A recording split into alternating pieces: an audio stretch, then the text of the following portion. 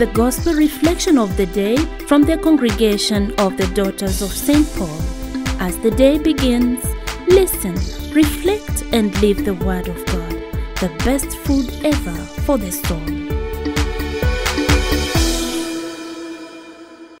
Welcome to Tuesday of the 20th week in Ordinary Time. We celebrate the memorial of Saint Bernard, Abbot and Doctor of the Church. May he continue interceding for us all in our different needs. In the name of the Father, and of the Son, and of the Holy Spirit. Amen. Our theme for reflection today is, what will there be for us, having given up everything and followed you? A reading from the Holy Gospel according to Matthew chapter 19, verse 23 to 30. Jesus said to his disciples, Amen, I say to you, it will be hard for one who is rich to enter the kingdom of heaven. Again, I say to you, it is easier for a camel to pass through the eye of a needle than for one who is rich to enter the kingdom of God.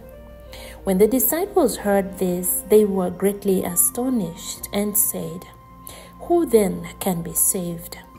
Jesus looked at them and said, For men this is impossible, but for God all things are possible. Then Peter said to him in reply, We have given up everything and followed you. What will be there for us? Jesus said to them, Amen, I say to you, that you have followed me in the new age. Then the Son of Man is seated on his throne of glory. Will yourselves sit on 12 thrones, judging the 12 tribes of Israel?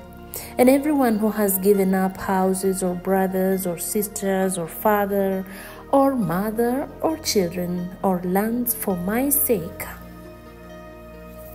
will receive 100 times more and will inherit eternal life. But many who are first will be last, and the last will be first. The Gospel of the Lord. Sister and brother in Christ Jesus, it is interesting how today's Gospel gives us a paradox of losing and gaining. We lose what we keep and we gain what we give away. Indeed, this is a paradox. As he said, everyone who has given up houses or brothers and so on for the sake of my name will receive 100 times more and will inherit eternal life. In that way, generosity will be adequately repaid, both in this life and in eternity.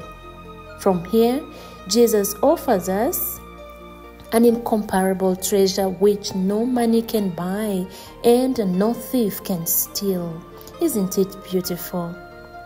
We know that Jesus was not opposed to wealth per se, nor was he opposed to the wealthy. We know he had many friends who were well-to-do, including some notorious tax collectors. One even became an apostle. Jesus' warning reiterated the wisdom of the Old Testament. Better is a poor man who walks in his integrity than a rich man who is perverse in his ways. These are the good things that we set in our hearts, the values that we uphold, and the principle of being more, not having more. Many a times accumulating much material wealth, on the other hand, is not dreadful unless we guard our hearts and set our treasures on God and his everlasting kingdom. Jesus is emphatic. Why is he so cautious about wealth? Wealth can many a times make us falsely independent. You see? For you say, I am rich, I have prospered, and I need nothing. This we find in Revelation chapter 3, verse 17. Wealth can also lead us into hurtful desires and selfishness. You know, it is extremely difficult for the rich to embrace the radical call of discipleship in the kingdom of God.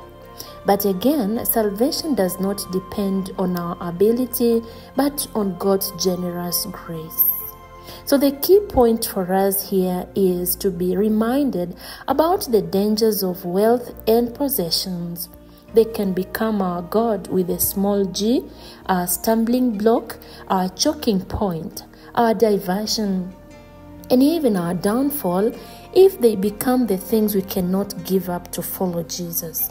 We all need the guidance of the Holy Spirit, loving friend, and the strength of a dedicated Christian community to yield to Jesus' call in all areas of our lives, including using our wealth and possessions to serve one another. May we pray for this grace, not only for us, but also for those we share our faith with. Amen. Have a fruitful day. You've been listening to the Gospel Reflection for today from the Congregation of the Daughters of St. Paul.